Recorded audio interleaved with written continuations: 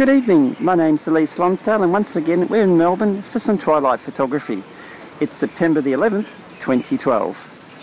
I'm just standing near the newly reopened Hamer Hall and I only hope that my crude holding of the iPhone in the right position will actually create a good picture of me, but anyway, I'll probably be commentating behind the camera more than in front of it, but at least we're here.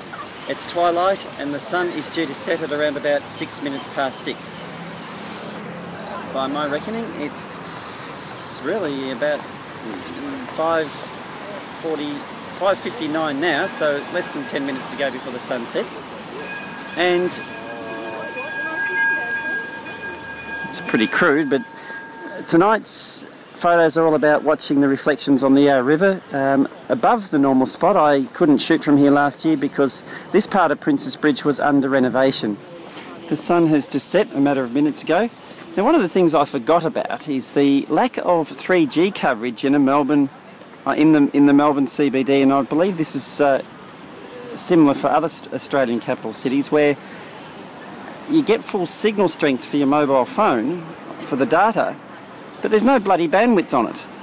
That's because it's oversubscribed, and at the moment my Facebook can't tell me where I am. I did actually have it running. It did actually say I was near the new Hamer Hall, so I posted a photo, and I shouldn't have because it's chewed up all the bandwidth, and the phone is now just about unusable. Had I just posted a normal post with text, I would have snuck that through without there being an issue. There's actually no zoom on this camera, so we will just have to describe it as best we can.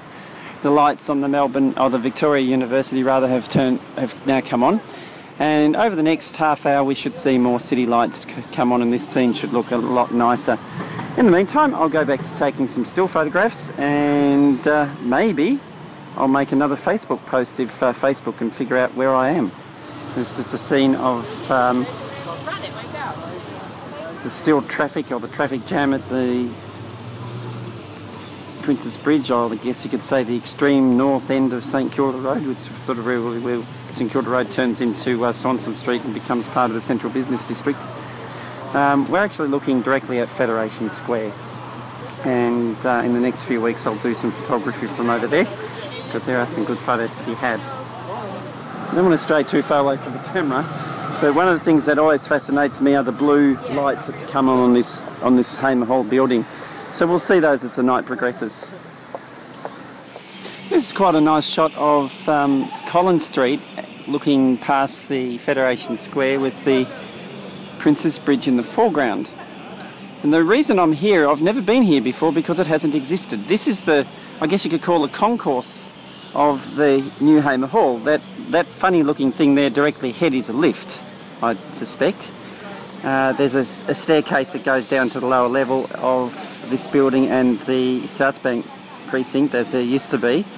But in recent times, part of the renovations was to put all this nice part of it in, and people can come here and enjoy, and that's looking back towards South Bank proper and the traditional places I used to be. So I might have a bit of a look around here.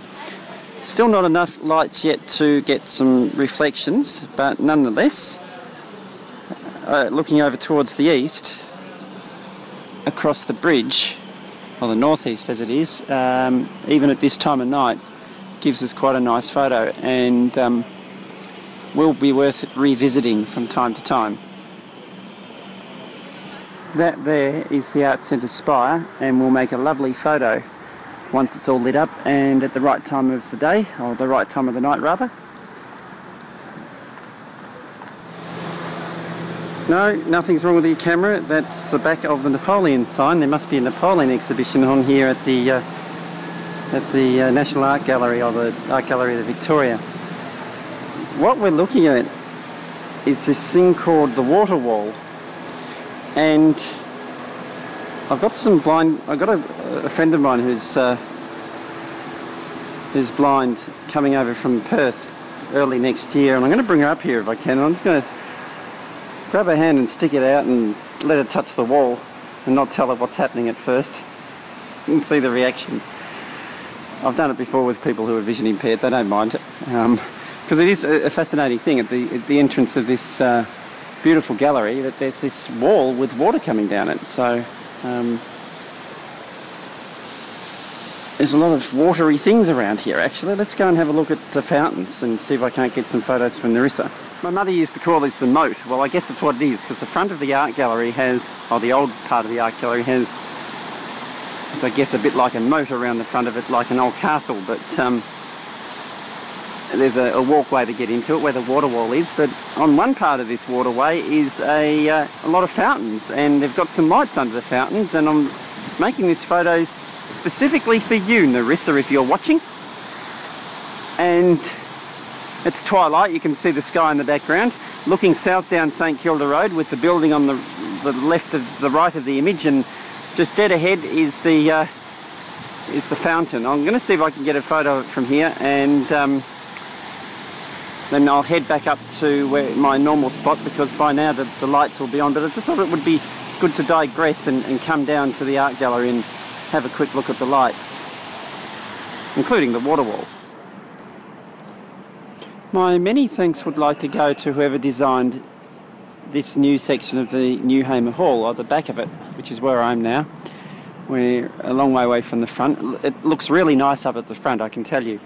But as we pan around, you'll see this ledge, this never really existed, which is really above the eastern end of the South Bank precinct, which means we can get up here and in one foul swoop film Princes Bridge, Collins Street, which is where we're looking at now, Flinders Street Station as we pan around to the north. Sorry about the camera shake. There's the direct looking at the Flinders Street Station, and even over to the buildings beyond that. Wish I brought my telescope with me so I could read what those signs are. The university, traditionally one of the things we like to aim our camera at while we're doing these nighttime sessions, and over towards the Rialto and beyond. That is the South Bank precinct, slightly obscured by a tree. These trees will get their foliage back on them in the next, I guess 6 weeks, certainly well before the end of October. So we're early to mid-September now, so we've still got a few weeks to go. So thank you to whoever invented this bit, because it means we can get some photos from up here, which we've already done.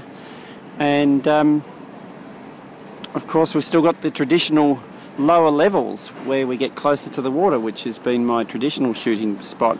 So there's lots to photograph, lots to do here in Melbourne. It's a good place, so yeah, let's enjoy.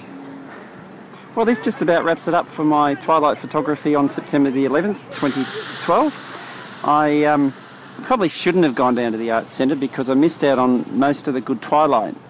That photo's pretty good. However, the best is yet to come, because it is only early September. If I come here a little bit later in the year, I'll get better photos, because the sun will be on a slightly different angle, and the sky will have a slightly different hue to it.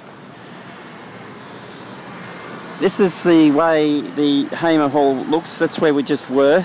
I'm not sure that I've got photos of the old Hamer Hall from this angle. I do have plenty of them, but they're from a different angle. Yeah, so I think what we'll do is at some point we'll hop down onto the northern side of the river just near Flinders Street Station there, and we'll photograph it from there. I know I've got some of that so I can do the comparisons.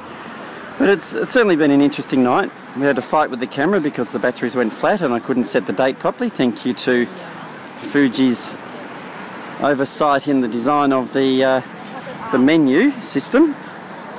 However, but we're still able to take photos on it. And I might just get one more little photo. As you can see in the viewfinder, it's looking quite nice. That's that same shot. So yeah, if we can just... I don't have a cable release, so I have to use the timer. There you go. It's probably a little bit overexposed, that one, so I'll see if we can't...